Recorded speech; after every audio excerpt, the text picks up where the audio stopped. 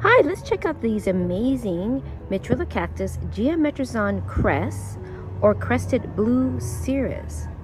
It's native to Mexico, and this is actually caused by mutation. So during the growing process, the cells divide and they start making these multiple growing points, and they fan out and make this beautiful crested shape.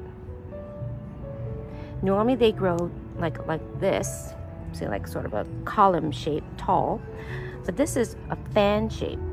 Now this is quite rare. They thrive best in filter light or full sun outdoors. We recommend watering about once a week.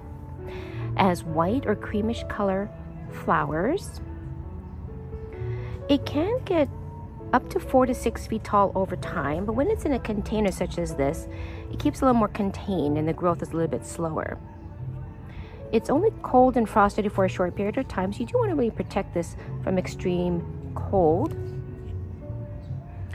This is really nice. I like how you see all these multiple points here and how fan shapes in multiple areas. This is really beautiful if you're looking for like a signature plant, or let's say you want something really like that stands out in your landscape, or you want to put it in a nice handmade container and really show that off.